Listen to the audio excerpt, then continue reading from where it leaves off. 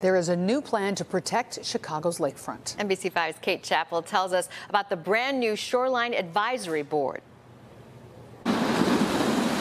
Protecting Chicago's vulnerable shoreline is the mission of a new advisory board in the city. We want to just have a proactive management plan. The idea, the brainchild of 49th Ward Alderwoman Maria Hadden, as storms wreaked havoc along the lakefront in 2019. I was shocked. I think as most people who get into government, you're shocked to learn that, wait, you guys don't have like a regular meeting? You don't regularly coordinate on like the most important feature that we've got here in the city? Chicago City Council unanimously passed the ordinance to establish the Chicago Shoreline Advisory Board last month. Their duties?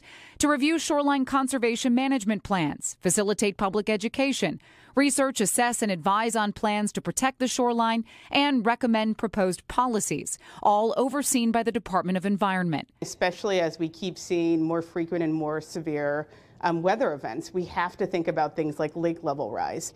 And is our infrastructure prepared for that? 12 members will make up the cross-agency collaborative board, including 3 non-governmental organizations appointed by the mayor.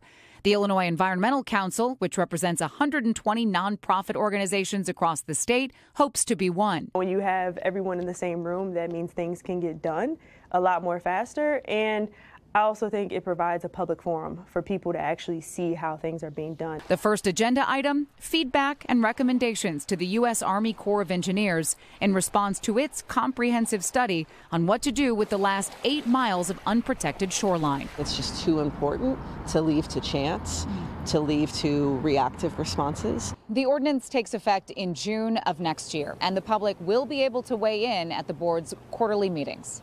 In Rogers Park, Kate Chappell, NBC5 News.